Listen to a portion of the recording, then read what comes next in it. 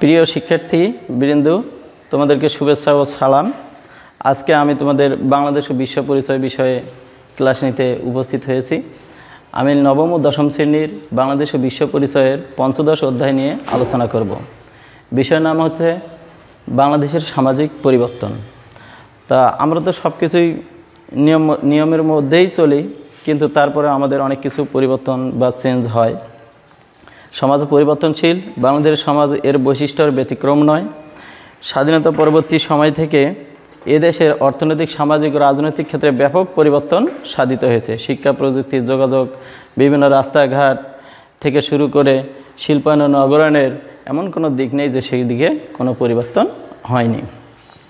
তা পরিবর্তন বলতে আমরা কি বুঝি? পরিবর্তন বলতেই বোঝা হচ্ছে রূপান্তর, যে কোনো জিনিসের চেঞ্জ, এটাকেই বলা হচ্ছে পরিবর্তন। তো সমাজবিজ্ঞানীরা বিভিন্নভাবে সামাজিক পরিবর্তনকে বিভিন্নভাবে বিশ্লেষণ করেছেন। যেমন সমাজবিজ্ঞানী কিংসলে ডেভিস বলেছেন, সামাজিক পরিবর্তন হচ্ছে সামাজিক সংগঠনের মধ্যকার পরিবর্তন। তাহলে সামাজিক যে সংগঠনটা থাকবে এটার মধ্যকার পরিবর্তনটাকে বলা হচ্ছে সামাজিক পরিবর্তন। আবার ম্যাকাইবার বলেন, সামাজিক পরিবর্তন সম্পর্কে সমাজবিজ্ঞানী ম্যাকাইবার বলেছেন, মানবীয় সম্পর্কের পরিবর্তনই হচ্ছে সামাজিক পরিবর্তন। তাহলে মানবিক যে গুণগুলো থাকবে এগুলোর পরিবর্তনটাকেই বলা হচ্ছে সামাজিক পরিবর্তন। তাহলে উপরোক্ত সংজ্ঞাগুলো বিশ্লেষণ করলে আমরা কি বলতে পারি? যে মোট কথা সামাজিক পরিবর্তন হচ্ছে কোনো জাতির জীবন ব্যবস্থার সামগ্রিক পরিবর্তন। তাই সামাজিক পরিবর্তনকে আমরা বিশ্লেষণ করতে গেলে প্রথমে আমাদেরকে একটা ডায়াগ্রামের দিকে নজর রাখতে হবে। সেটা হলো বাংলাদেশের সামাজিক পরিবর্তন। তো এটাকে প্রধানত আমরা তিনটি ভাগে ভাগ করে নিছি। একটা হলো সামাজিক পরিবর্তনের ধারণা, মানে সামাজিক পরিবর্তনটা কি আমরা সেটা সম্পর্কে আগে ধারণা নিব। তারপরে বাংলাদেশের সমাজ পরিবর্তনের উপাদান, যেমন সমাজ পরিবর্তনের এখানে উপাদান দেওয়া আছে 60টি, সেটা সম্পর্কে আমরা জানব। তারপরে সামাজিক পরিবর্তন ও নারীর ভূমিকা। সামাজিক পরিবর্তনে সব কিছুর ভূমিকা থাকলে নারীরও অবশ্যই আমাদের ভূমিকা থাকবে। তো সেই ভূমিকাগুলো আমরা জানব এবং দেখব। তা সামাজিক পরিবর্তনের ধারণা, তো সামাজিক পরিবর্তনের ধারণা কিছুক্ষণ আগেই আমি দিয়ে দিলাম যে সমাজ কি? সমাজ জীবন গতিশীল, স্থির নয়, চলমান প্রক্রিয়া। তো সামাজিক পরিবর্তন বলতে সমাজ কাঠামো এবং এর কার্যাবলীর পরিবর্তনকেই বোঝায়। যে সমাজের পরিবর্তনের ধারণা আমরা পেতে চাচ্ছি, তাহলে সেই ধারণাটাই এখানে প্রতিনিয়ত হয় যে সামাজিক পরিবর্তন হচ্ছে কোনো জাতির জীবন ব্যবস্থার সামগ্রিক পরিবর্তন। তাহলে সব কিছুর পরিবর্তনটাকেই বলা হচ্ছে সামাজিক পরিবর্তন। এবার আমরা আসব বাংলাদেশের সমাজ পরিবর্তনের উপাদান। তাহলে বাংলাদেশের সমাজ পরিবর্তনের উপাদান আছে এখানে 60টি। সেই 60টি আমরা কি করব? ব্যাখ্যা এবং বিশ্লেষণ করব। তাই প্রথমে যে কারণগুলো আসে সেটা হচ্ছে, 1 নম্বরে প্রাকৃতিক উপাদান, জৈবিক উপাদান, সাংস্কৃতিক উপাদান, শিক্ষা, প্রযুক্তি, যোগাযোগ, শিল্পায়ন ও নগরায়ন। তাহলে এই যে 7টা প্রযুক্তি উপাদান আছে, এই 7টা আমরা এখন বিশ্লেষণ করব। তাহলে প্রথমে যেটা আছে সেটা হচ্ছে প্রাকৃতিক উপাদান। তাহলে সামাজিক পরিবর্তনের উপাদান এবং প্রভাবের মধ্যে প্রথম যেটা উপাদান হচ্ছে সেটা হচ্ছে প্রাকৃতিক উপাদান। তাহলে বাংলাদেশের ভূপ্রকৃতিগত অবস্থান সামাজিক পরিবর্তনের একটি উল্লেখযোগ্য কারণ। ধীর এবং আকস্মিক ভৌগোলিক পরিবর্তন, জলবায়ু সংক্রান্ত পরিবর্তন, বৈশ্বিক উষ্ণায়ন এবং প্রভৃতি বাংলাদেশের মানুষের জীবনযাত্রার উপর প্রভাব ফেলে। তাই অতিবৃষ্টি, অনাবৃষ্টি, খরা, প্রাকৃতিক দুর্যোগ যেন নিত্যদিনের ঘটনা। তো এই সব নদী ভাঙ্গন, খরা ইত্যাদি থেকে আমরা সামাজিক পরিবর্তনের উপাদান থেকে আমরা পেয়ে থাকি। এখন আসবো আমরা জৈবিক উপাদান। তো জৈবিক উপাদান বলতে বোঝায় সামাজিক পরিবর্তনের একটি উল্লেখযোগ্য উপাদান। জৈবিক উপাদান সামাজিক পরিবর্তনের একটি গুরুত্বপূর্ণ উপাদান। যেমন এখানে জন্ম, মৃত্যু, গড় আয়ু, জনসংখ্যার ঘনত্ব, জৈবিক অবস্থার পরিবর্তন, যেমন জনসংখ্যা বৃদ্ধি বা হ্রাস, জনসংখ্যার ঘনত্ব, স্থানান্তর ইত্যাদিকে আমরা জৈবিক উপাদান বলি। এখন সাংস্কৃতিক উপাদানটা সামাজিক উপাদানের পরিবর্তনের একটি গুরুত্বপূর্ণ উপাদান। সাংস্কৃতিক জীবন খুবই আনন্দময় সাংস্কৃতিক সামাজিক পরিবর্তন সূচনা করে। যে কোনো মানুষের যে কোনো সমাজের দিকে তাকালে দেখা যাবে বৈচিত্র্যপূর্ণ সংস্কৃতি, মানুষের মূল্যবোধের পার্থক্য, উদ্দেশ্য এবং আদর্শের ভিন্নতা এখানে পরিলক্ষিত হয়। যেমন ব্রিটিশ রাজত্বের সময় বাংলার সংস্কৃতি লালিত প্রতিষ্ঠান এসব সমাজের মধ্যে নানা রকম পরিবর্তন সৃষ্টি করে। যেমন ব্রিটিশ রাজত্বের সময় বাংলার সংস্কৃতি সমাজ ব্যবস্থার বিদেশি সংস্কৃতির বিশেষভাবে পরিদৃষ্ট হয়। তাছাড়া ভ্রমণ কাহিনী, বিদেশ ভ্রমণ, গৌতম বুদ্ধ, যীশুখ্রিস্ট, হজরত মুহাম্মদ সাল্লাল্লাহু আলাইহি সাল্লামের মহামানব মানুষের সামনে তুলে ধরেছিলেন নতুন দৃষ্টিভঙ্গি, নতুন মূল্যবোধ এবং নতুন আদর্শ, যা সে সময় সমাজ নানানমুখী কী করে পরিবর্তনের সূচনা করেছিল। তাহলে বাংলাদেশের শহরগুলোর দিকে তাকালে বোঝা যায় একাধিক সংস্কৃতির মিশ্র রূপ। এখন বলা হচ্ছে শিক্ষা। এখন সমাজ পরিবর্তনের অন্যতম উপাদান হচ্ছে শিক্ষা। শিক্ষার দিকে তাকালে বোঝা যায় শিক্ষা হলো এমন এক ধরনের সংস্কার সাধন, বিরামহীন প্রক্রিয়া, যেটা স্থির নয়, যেটা চলমান প্রক্রিয়া। তাহলে শিক্ষা হলো এক ধরনের সংস্কার সাধন এবং বিরামহীন প্রক্রিয়া। সমাজের সদস্যদের মধ্যে শিক্ষার প্রসার আত্মবিশ্বাস এবং আত্মবিশ্বাসী করে গড়ে তোলে, বিভিন্ন বিষয়ে বিচার বিশ্লেষণমুখী করে আমাদের গড়ে তোলে। তাহলে শিক্ষা ছাড়া একটা জাতি কি মেরুদণ্ডহীন। যেমন মানুষের মেরুদণ্ডের প্রয়োজন সোজা হয়ে দাঁড়াতে গেলে, তেমনি শিক্ষার প্রয়োজন আমাদের মেরুদণ্ডের জন্য। শিক্ষা ছাড়া জাতি উন্নতি করতে পারবে না। শিক্ষার ফলে মানুষ দিন দিন উন্নত থেকে উন্নতর দিকে ধাবিত হচ্ছে এবং প্রযুক্তির দিকে দিন দিন আমরা ধাবিত হচ্ছি এবং উন্নয়নের শিখরে আমরা দ্বার প্রান্তে পৌঁছে যাচ্ছি। এভাবে বিজ্ঞান শিক্ষা, বাণিজ্য শিক্ষা প্রভৃতি সমাজে পরিবর্তন এনেছে। এখন আসবো আমরা প্রযুক্তি বলতে আমরা বুঝি সাধারণত ইন্টারনেট, টেলিভিশন, ফেসবুক, টুইটার ইত্যাদির মাধ্যমে আমরা ঘরে বসেই সব কিছু এখন হাতের নাগালে সব কিছু পেয়ে যাই। আগে সিনেমা দেখার জন্য হলে যাইতে হয়তো, এখন হাতের নাগালে সুইচ টিপলে আমরা অন করলে ইউটিউবে সিনেমা দেখতে পারি। আমাদের যে জিনিসের প্রয়োজন হোক না কেন, শুধু ইউটিউবে যা সার্চ দিলে আমরা সেটা পেয়ে যাব। এমন কোনো দিক নেই যে ইউটিউবে পাওয়া যাবে না। তাহলে এই প্রযুক্তির ফলে দিন দিন প্রযুক্তির ক্রমোন্নতিতে আমাদের সমাজ ব্যবস্থা দুই ধরনের ফলাফল দেখতে পাই, একটি প্রত্যক্ষ এবং অপরটি পরোক্ষ।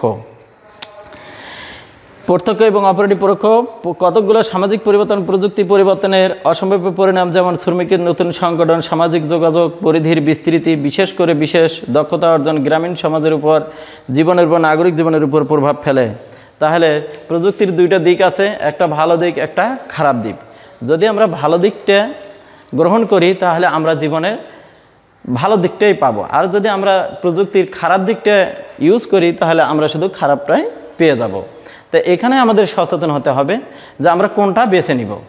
তাহলে আমরা ভালোটা বেছে নিব না খারাপটা বেছে নিব। তাহলে যেটা নিলে আমাদের ভবিষ্যৎ জীবন ভালো হবে, মানুষের কাছে মঙ্গল থাকবো, সমাজের কাছে ভালো থাকবো, সেই দিকটাই আমাদের গ্রহণ করা প্রয়োজন। তাহলে এদিক দিয়ে প্রযুক্তি আমাদের বাংলাদেশের সমাজ জীবন পরিবর্তনের উপাদানের মধ্যে একটা গুরুত্বপূর্ণ ভূমিকা পালন করে। এবার আসি আমরা যোগাযোগ। তো যোগাযোগ পদ্ধতি সাধারণত তিন ধরনের, একটা স্থলপথ, একটা জলপথ আর একটা আকাশপথ। তা আমরা স্থলপথে কি দেখতে পারি?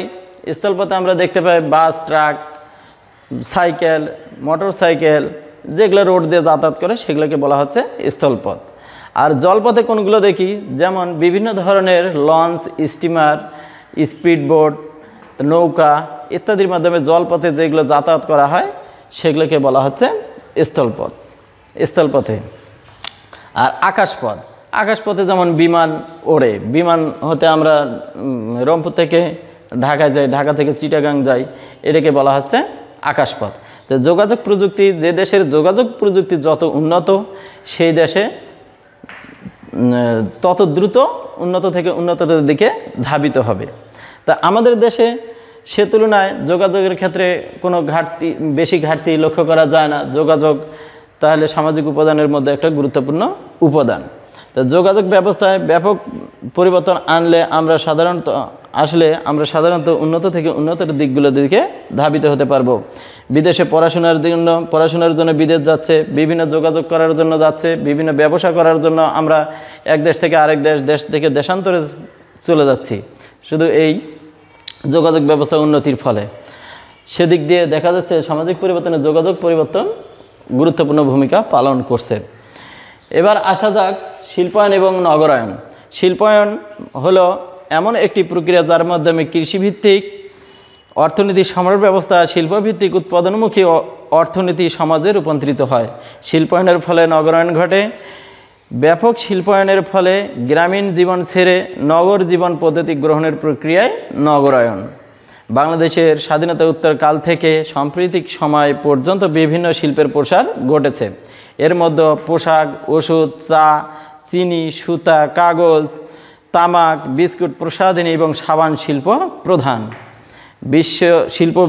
শিল্প প্রসারের ফলে বেকারত্ব ঘোচাইতে মানুষ গ্রাম থেকে শহরায়ন এবং শহরায়ন থেকে নগরায়নের দিকে দিন দিন ধাবিত হচ্ছে।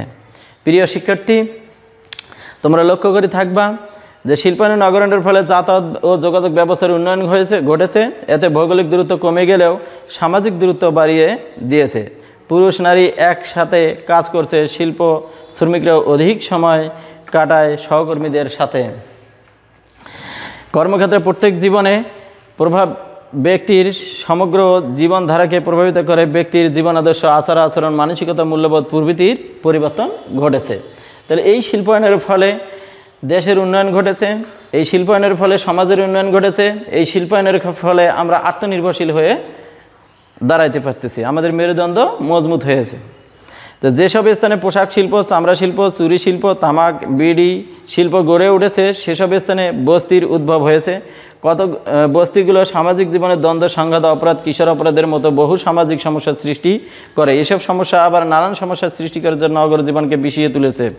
শিল্পায়ন শহর অর্থনীতিতে একদিকে যেমন আশীর্বাদ, অন্যদিকে তেমনই অভিশাপ। তবে সমন্বিত প্রচেষ্টায় অভিশাপ দূর করা আমাদের পক্ষে সম্ভব। যদি আমরা ভালো দিক গ্রহণ করি তাহলে সব দিক বিবেচনা করে আমরা শিল্পায়ন নগরায়নের ফলে সামাজিক পরিবর্তনের উপাদান হিসেবে শিল্পায়ন নগরায়নকে পেয়ে যাব। তো এখন সমাজ পরিবর্তনের উপাদান 7টি আমরা আলোচনা করলাম। এখন আমরা সামাজিক পরিবর্তন ও নারীর ভূমিকা। সামাজিক পরিবর্তন কি শুধু একাই সম্ভব হয়েছে? না, পুরুষের পাশাপাশি নারীরাও সমাজে অনেক কিছু দান করেছেন। নারীরও ভূমিকা কম নয়, সামাজিক পরিবর্তনে নারীরও ভূমিকা কম নয়। প্রথমে কৃষিকাজ শুরু হয়েছিল নারীদের দ্বারাই, তারপরে কালের পরিক্রমে ধীরে ধীরে লাঙ্গলের আবিষ্কার হয়। মানে সভ্যতার দিকে যখনই ফিরে আসে তখন দেখা যাচ্ছে যে মেয়েরা তখন ফলমূল সংগ্রহ করত আদিম সমাজে, আর পুরুষরা তখন লাঙ্গল নিয়ে হাল চাষ করত। তো আস্তে আস্তে নারীদের কাছ থেকে পুরুষের কাছে কৃষিকাজের সূচনা শুরু হয়ে যায়। তো এইভাবে যতই দিন অতিবাহিত হয় ততই আমরা সভ্যতার দিকে ধাবিত হই। তো এখন এই নারীরা সামাজিক পরিবর্তনে বিশেষ ভূমিকা পালন করে থাকে। বাংলাদেশে শিল্পের ক্রমোন্নতির নারীর সামাজিক জীবন এবং মর্যাদার ক্ষেত্রকে প্রভূত পরিবর্তন সাধন করেছে। শিল্পের প্রসার আজ নারীকে গৃহের সীমিত পরিবেশ থেকে বাহিরের কর্মমুখর জগতে টেনে এনেছে। নারীরা আজকে আর ঘরে বন্দী থাকতে চায় না, তারা এখন কর্মক্ষেত্রে গিয়ে বিভিন্ন জায়গায় কর্মক্ষেত্রে অর্থ উপার্জন করতে শিখেছে। তারা আজ সভ্যতার দিকে ধাবিত হচ্ছে, নিজকে স্বাবলম্বী হিসেবে বিভিন্ন কলকারখানায়, গার্মেন্টস ফ্যাক্টরিতে কাজ করছে, নিজেরাই নিজেদের পায়ে দাঁড়াইতে সক্ষম হয়েছে। শুধু গার্মেন্টস শিল্পে নয়, শিক্ষাক্ষেত্রে নারী আগের তুলনায় অনেক অগ্রসর হয়েছে। নারীরা এখন শুধু প্রাথমিক, মাধ্যমিক এবং বিদ্যালয়ের গণ্ডিতে আবদ্ধ নয়, তারা এখন উচ্চশিক্ষার জন্য মেডিকেল কলেজ, বিশ্ববিদ্যালয়, প্রকৌশলী বিশ্ববিদ্যালয়, ইসলামী বিশ্ববিদ্যালয় সহ নানান স্থানে পড়াশোনা করছে।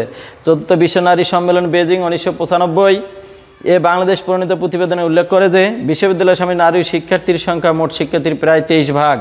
মেডিকেল কলেজসমূহ এবং প্রকৌশলী বিশ্ববিদ্যালয়ের শিক্ষার্থীদের মধ্যে যথাক্রমে শতকরা 29% এবং 9% নারী শিক্ষার্থী। নারী শিক্ষা অবৈতনিক হয়, গ্রামীণ মেয়েরা আগের চেয়ে পড়াশোনার সুযোগ বেশি পেয়েছে। তাছাড়া নারী শিক্ষার সম্প্রসারণের লক্ষ্যে সরকার উপবৃত্তি প্রকল্প জারি করেছে এবং উচ্চ মাধ্যমিক থেকে স্নাতক পর্যায় পর্যন্ত নারীরা এখন উপবৃত্তি পেয়ে তারা বিনা বেতনে পড়াশোনার সুযোগ পাচ্ছে। ফলে তারা লেখাপড়ার দিকে দিন দিন আগ্রহ তৈরি হচ্ছে। গ্রামের নারীরা কর্মক্ষেত্রের পাশাপাশি শিশু শিক্ষাকে সমানভাবে গুরুত্ব দিচ্ছে। এর ফলস্বরূপ বিভিন্ন শিক্ষা বোর্ডের এসএসসি পরীক্ষায় এইচএসসি পরীক্ষায় নারী শিক্ষার্থীর ফলাফলে অনেক এগিয়ে রয়েছে। পুরুষ শিক্ষার্থীর তুলনায় নারী শিক্ষার্থীর ফলাফল অনেক ক্ষেত্রে কি এগিয়ে চলে আসছে। তাহলে আমাদের নারী এখন শিক্ষার পাশে বিভিন্ন কর্মক্ষেত্রে নিয়োজিত। এক সময় নারী শুধু গৃহস্থলী কাজে ব্যস্ত ছিল, কিন্তু বর্তমান তারা আর সেই গৃহস্থলী কর্মের মধ্যে সীমাবদ্ধ নেই। তারা দেশে বিদেশে আন্তর্জাতিক ক্ষেত্রে সর্বক্ষেত্রে সাফল্য অর্জন করতেছে। তাহলে পাট শিল্প, চা শিল্প, মৎস্য প্রক্রিয়াজাতকরণ প্রভৃতি কারখানায় এখন মেয়েরা কাজ করতেছে এবং স্বাবলম্বী হয়ে উঠতেছে। তাহলে আমরা এখন বলতে পারবো যে বাংলাদেশ সামাজিক পরিবর্তনে নারীর ভূমিকা কোনো অংশে কম নয়। নারীর ভূমিকা অনেক অংশে অনেক গুরুত্বপূর্ণ ভূমিকা পালন করে থাকে। তাহলে এখন আমরা এই অধ্যায়টা মোটামুটি শেষ করলাম। তো এখন আমরা বাড়ির কাজ দিব। বাড়ির কাজগুলো বাসা থেকে সুন্দর করে নিয়ে আসবেন এবং বাসায় বই দেখবেন। বইয়ের সঙ্গে সামঞ্জস্য রেখে আমার এই ডায়াগ্রামটা মিলিয়ে পড়াশোনা করলে ইনশাআল্লাহ তোমাদের এটা আয়ত্তে চলে আসবে।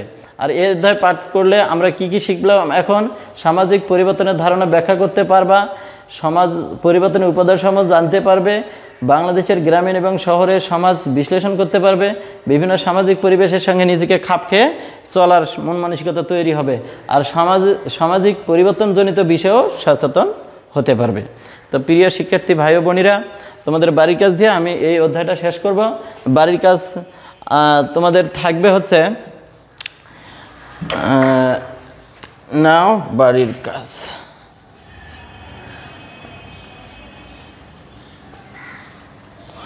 শিল্পায়ন কি?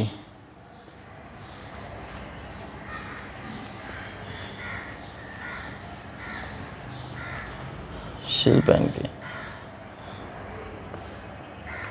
2 নম্বর, নারীর কর্মক্ষেত্রকে তুমি কিভাবে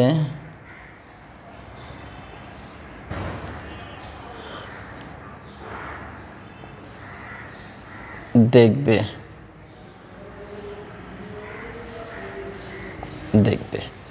এই দুটো হচ্ছে তোমাদের বাড়ির কাজ। শিল্পায়ন কি এবং নারীর কর্মক্ষেত্রে তুমি নিজকে কিভাবে দেখবে। তো প্রিয় শিক্ষার্থী, আজ আর কথা নয়, আজ এখানেই শেষ করছি। ভালো থাকো, সুস্থ থাকো, সরকারের আদেশ নিষেধ মেনে চলার চেষ্টা করো। আল্লাহ হাফেজ।